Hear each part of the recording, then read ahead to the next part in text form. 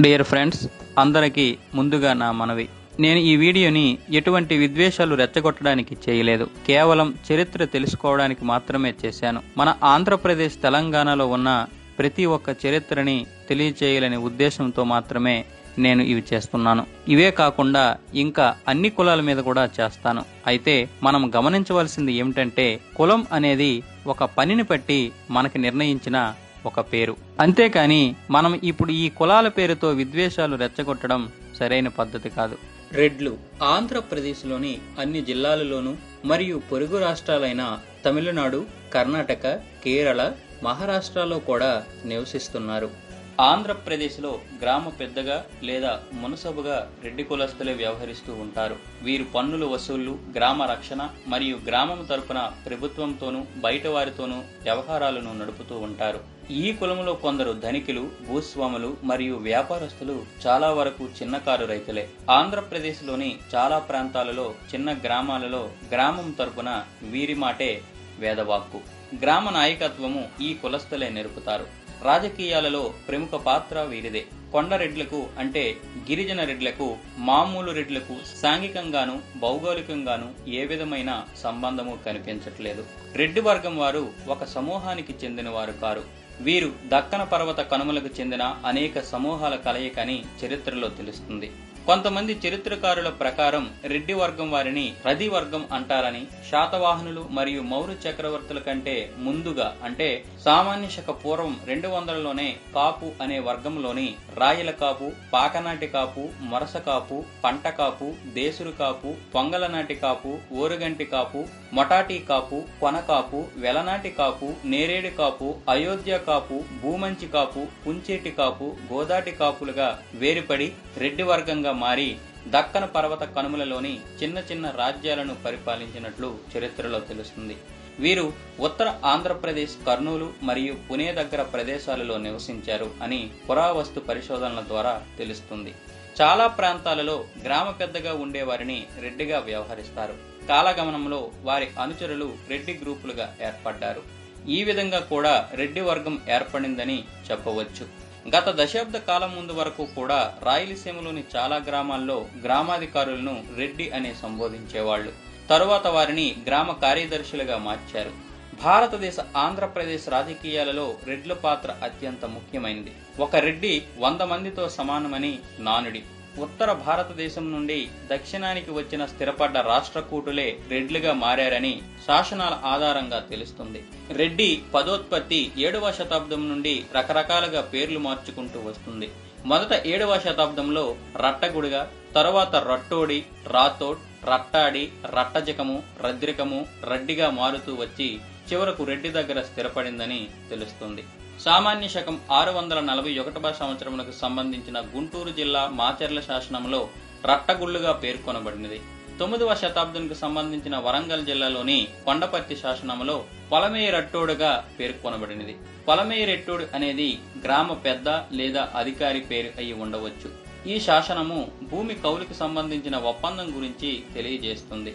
1665వ సంవత్సరం ప్రాంతంలో రెడ్లు రెడ్డిగా పిలువబడినట్లు మెదక్ జిల్లాలోని ములుగు గ్రామం వద్ద లభించిన కళ్యాణ చాళుక్యులకు సంబంధించిన శాసనం తెలియజేస్తున్నది.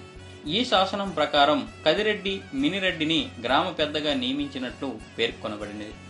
దక్షిణానికి వచ్చిన తర్వాత రాష్ట్రకూటులు చాళుక్యుల కాలంలో గ్రామ పెద్దలుగా పనిచేశారు. ఆ తర్వాత కాకతీయుల కాలంలో సైనిక అధికారులుగా మరియు సామంతరాజులుగా పనిచేశారు. ఇనగాల బమ్మిరెడ్డి, రేచర్ల నామిరెడ్డి, బేతిరెడ్డి మరియు రుద్రిరెడ్డిలు సైనిక అధికారులుగా పనిచేసినట్లు శాసనాల ద్వారా తెలుస్తుంది. రెడ్డిలో అనేక శాఖలు ఉన్నాయి. అందులో మొటాటి, పాకనాటి, వెలనాటి, గుడాటి, పంట, పెడగంటి, కుంచేటి, రేనాటి, ఓరుగంటి, భూమంచి మొదలైనవి తెలుగు ప్రాంతాల్లో వినిపిస్తుంటాయి. ఇందులో కొన్ని నివాస ప్రాంతాల పేర్లతో ఏర్పడితే మరికొన్ని కట్టుబాట్లు అలాగే నడవడికతో ఏర్పడినట్లు తెలుస్తుంది. మొటాటి మొట్టనాడు నుంచి, పాకనాటి పాకనాడు నుంచి, వెలనాటి వెలనాడు నుంచి, రేనాటి రేనాడు ప్రాంతాల ఆధారంగా ఏర్పడినట్లు తెలుస్తుంది. పాకనాడు, వెలనాడు, రేనాడు అనేవి ఒకప్పుడు తెలుగు చోళులు పరిపాలించిన రాజ్యాలు పేర్లు. గుంటూరు జిల్లాలోని నరసారావుపేట, గురజాల మరియు ప్రకాశం జిల్లాలోని మార్కాపురం ప్రాంతాలను కలిపి పల్నాడు సీమ అంటారు. గోదావరి, పెన్నా నదుల మధ్య ఉన్న రేపల్లె మరియు తెనాలి ప్రాంతాలను కలిపి వెలనాడు అంటారు.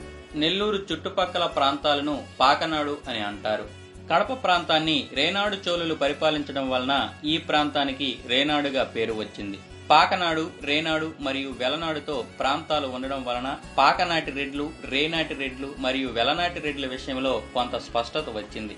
అయితే తెలంగాణ ప్రాంతంతో పాటు కర్నూలు, కృష్ణా మరియు గుంటూరు జిల్లాలో ఎక్కువగా ఉన్నటువంటి మొటవాడ రెడ్లు ఏ ప్రాంతానికి చెందినవారు అనే విషయంలో స్పష్టత లేదు. కవి రెడ్డి మల్లారెడ్డి ప్రాంతంలో రాసిన పద్యంలో తాను మొటనాడి వంశానికి చెందిన వ్యక్తిగా చెప్పుకున్నాడు. అంతేకాకుండా తన తాత గ్రామ చౌదరిగా పనిచేసినట్లు పేర్కొన్నాడు.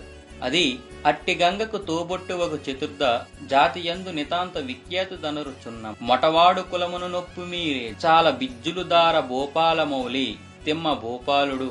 సుమారు 300 సంవత్సరాల క్రితం ఆలంపూరును పాలించిన 2వ తిమ్మ భూపాలుడు తాను మొట్టవాడుకు సంబంధించిన వ్యక్తిగా పద్యాల్లో రాసుకున్నాడు. దీన్ని బట్టి మొట్టవాడును మొటాటి అని, ఇది ఒక ప్రాంతానికి సంబంధించిన పేరు అని తెలుస్తుంది. అయితే మొట్టవాడ అనే పేరుకు దగ్గరగా పోల్చి చూస్తే వరంగల్ పట్టణంలో మట్టెవాడ అని ఒక ప్రధానమైన వీధి ఉన్నది. మొట్టవాడ రెడ్లు మట్టెవాడ ప్రాంతం నుంచి వచ్చి ఉంటారని స్వర్గీయ సురవరం ప్రతాపరెడ్డి గారు అభిప్రాయపడ్డారు. సురవరం ప్రతాపరెడ్డి గారు ఇంకా కొంతకాలం జీవించి ఉంటే మొటాటి శాఖ విషయంలో పూర్తి స్పష్టత వచ్చి ఉండేది. అయితే మొటవాడును పోల్చిన మరో ప్రాంతం పేరు మొట్టివాడినాడు. ఒకప్పటి పల్నాటి సీమలో భాగంగా ఉన్న మార్కాపురం ప్రాంతాన్ని మొట్టివాడినాడుగా పిలిచేవారు. దీనిని బట్టి ఆలోచిస్తే మొటివాడ రెడ్లు పల్నాడు ప్రాంతం నుంచి వచ్చి ఉండవచ్చు అనే పదానికి కొంత బలం చేకూరుతుంది. అయితే పల్నాడులో ఎక్కువగా జరిగే యుద్ధాల వలన మొటాడి రెడ్లు కొందరు తెలంగాణ ప్రాంతానికి తరలిపోయినట్లు చరిత్రలో ఉంది. కొనిదెన అంటే కాట్యదొన 1150 సంవత్సర శాసనంలో త్రిభువన మల్లదేవ, పొత్తపిచోడ మహారాజు కమ్మనాడు, గుండికర్రు మరియు మొట్టివాడ ప్రాంతాలను జయించినట్లు పేర్కొంది. మొట్టివాడ నాడు గురించి కళ్యాణ చాళుక్యుల సంబంధించిన త్రిపురాంతకం ఆలయ శాసనములో చెప్పబడింది. త్రిపురాంతకం ఆలయ శాసనం ప్రకారం మొట్టివాడి నాడులో కొలవకుంట, రాచెగొండ, సతకోడు, ముత్తువాలు, కంబంపాడు, మ్రానేపల్లి, మేడపి, గుట్టలపల్లి, మిరియంపాడు మరియు దువ్వలి మొదలగు గ్రామాలు ఉండేవి. బాపట్ల శాసనంలో కూడా మొట్టివాడి గురించి ప్రస్తావించబడింది. బాపట్ల శాసనం ప్రకారం మొట్టివాడి నాడు యొక్క త్రిపురాంతక ఆలయానికి పుల్లల చెరువు అనే గ్రామాన్ని ఇచ్చినట్లు రాయబడింది.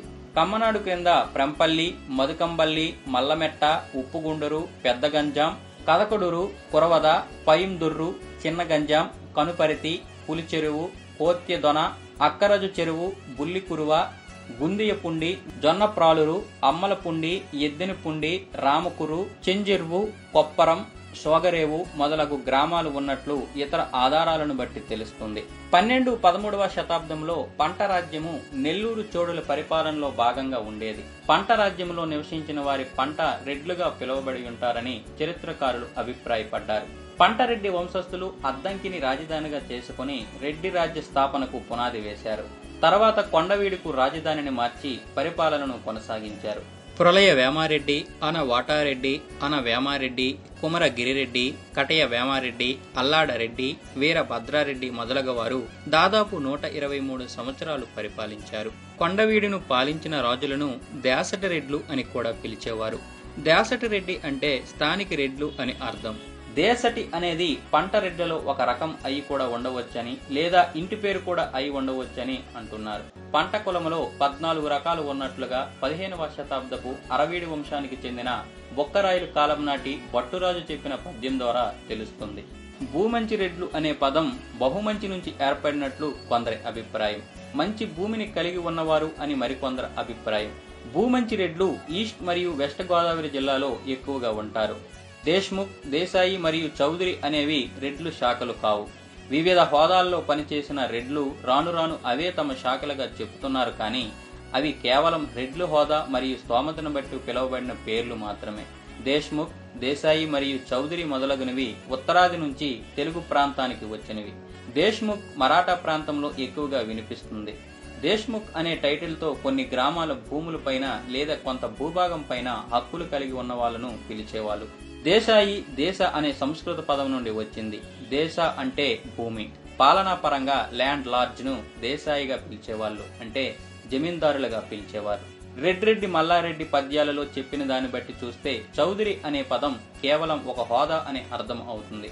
కొంతమంది చౌదరి రెడ్డి శాఖ అని చెబుతుంటారు. కానీ చౌదరి రెడ్డి అంటే శిస్తు వసూలు చేసే గ్రామ పెద్ద అని మల్లారెడ్డి పద్యాల ద్వారా తెలుస్తుంది.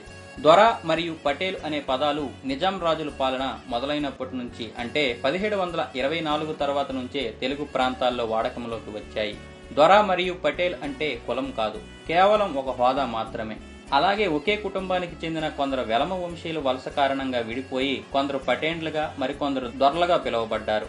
ఇంకా చరిత్ర తవ్వితే మెదక్ జిల్లాలోని గట్ల మల్యాల గ్రామంలో విశ్వబ్రాహ్మణ వంశానికి చెందిన వారిని, కరీంనగర్ జిల్లాలోని కదల్పూర్ గ్రామంలో వైశ్యుల వంశానికి సంబంధించిన వారిని, మరియు వరంగల్ జిల్లాలో ములుగు మండలంలోని మదనపల్లి గ్రామంలో లంబాడి కుటుంబం వారిని కూడా దొరలుగా పిలిచేవారట.